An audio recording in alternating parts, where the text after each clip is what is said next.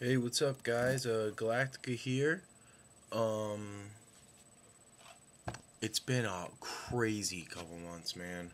Absolutely crazy. I think you'll find out why soon enough. We already put a preview up for the documentary we're working on, and we're almost finished with it. I think it's gonna go over very, very well. I think it's excellent, and I wanna do a game review. I haven't done one in a while, but first I want to touch on some political stuff that's been going on.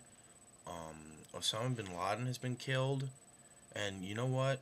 Like, yeah, he did some bad shit, but man, you shouldn't kill anybody, man. I don't, I don't get why everybody's celebrating the death of a man.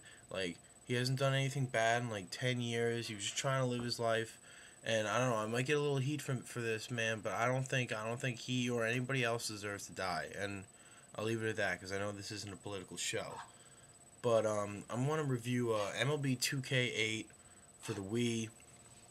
I know it's the baseball game is 3 years old and they come out with ones every year, but I got it because it was only $20 because it was a couple years old and I couldn't afford the newest one. I've been playing that a lot lately and I love it. I've been playing it a lot. You swing like that and you pitch like that, and it's pretty cool, man. But got a couple problems. Too many home runs. It's totally unrealistic. Like, the games will be 13-10. You can't have a full season where the pitcher's ERA is under 6. No matter who it is, Felix Hernandez, Tommy Glavine, man, Johan Santana, even though he's the highest rated player in the game at 100, and it's just it's kind of frustrating to play. And the creative player is fun, except you know how most games they give you a cap of how good you can make your player, but this one, man, they only like you can make your player as good as you want, like perfect player, like 100 on every stat, and it's so tempting not to do that. If you want to make a player, like, you can make him great fielder, great runner, great power hitter, great average hitter, and it's so tempting not to. So every time I make a player, I was like, all right, I'm gonna make this guy like fair, and I always end up making him perfect, and then like I have no self control with it, and then I ended up like hitting like 65 home runs with him in May, even on the hardest setting, and I was like, oh, this is so unrealistic. I have to start a new season, and then once I'm struggling with a new team, I'll make a player, and then he'll hit 65 home runs and I'll win every game, and then I realize it's not fun.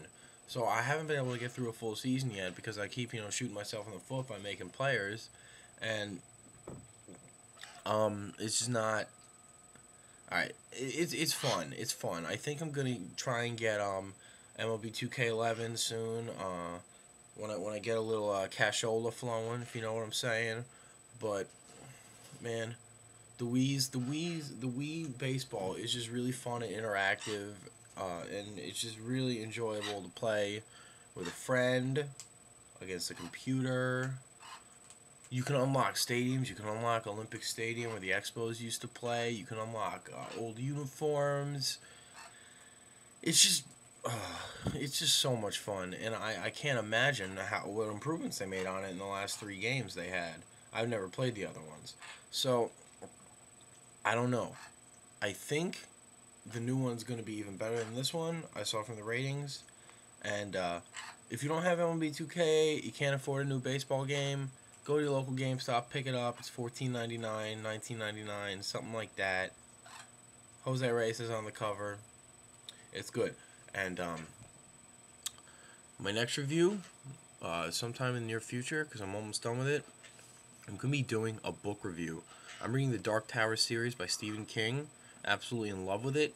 And I'm going to make a very, very long and in-depth review. Spoiler alerts, so be careful, Mike, because I know you want to read it and you haven't read it yet, so don't watch this. Don't watch this, Mike. So, and that's it. Game World out.